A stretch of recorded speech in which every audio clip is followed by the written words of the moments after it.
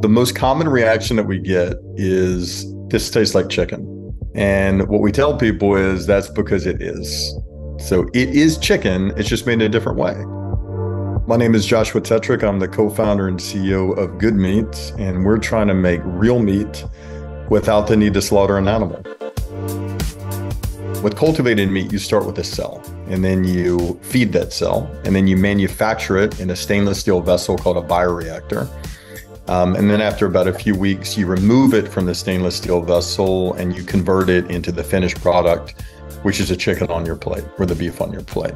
Today, we do that production in Singapore, and we do that production in Northern California in the United States.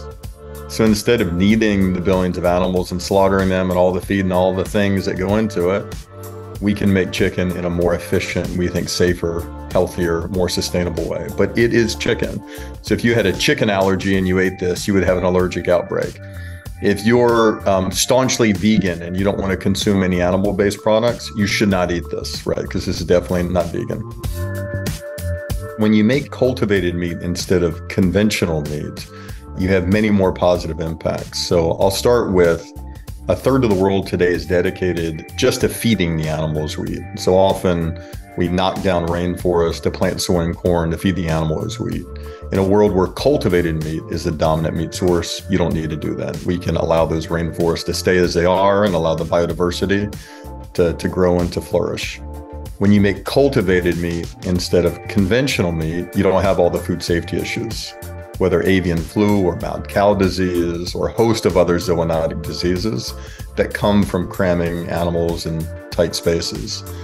When you make cultivated meat instead of conventional meat, you make it with many fewer emissions. So conventional meat is responsible for more carbon emissions than all the transportation sources combined. Most people find that to be surprising. That's not the case with cultivated meat. Well, eventually we see cultivated meat as being the meat. So we want it to be the vast majority of meat produced across the world. Today, it's certainly for people that care a little bit more about the environment. They care about food safety. They like meat, right? They like their chicken, they like their beef, but they would prefer to feel a little bit better about it. Those are the kind of people that we target today. And we sell more than any other company in the world by many times.